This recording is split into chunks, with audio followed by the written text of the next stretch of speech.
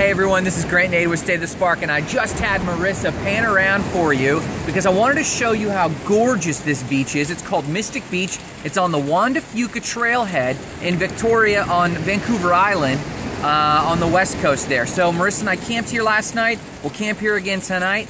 But here's something I wanted to say to you about your small business or your nonprofit, and that is access. You see, the truth is, we started about 9 this morning and made our way down to a beach called China Beach. Gorgeous. In fact, so gorgeous, it looks just like this, almost minus the waterfall. But we decided, we heard about this other beach and it was called Magic or Mystic Beach. And we're like, well, let's go do that. It was a 2-hour hike through hill and dale. We were dodging bears, not really. I'm hyper paranoid, Marissa's not.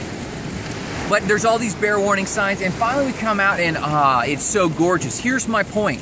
2 products, 2 services, 2 communities could be the same, but if there's a process by which people have to be involved that make the experience more valuable, we call this access. Now this is different than barriers to entry. This isn't artificially constructing a barrier so people can get involved with what you do. This is actually creating an access experience so that people value what you have more. So hey, this is Grant and Marissa from Mystic Beach on Vancouver Island off the Juan de Fuca Trail.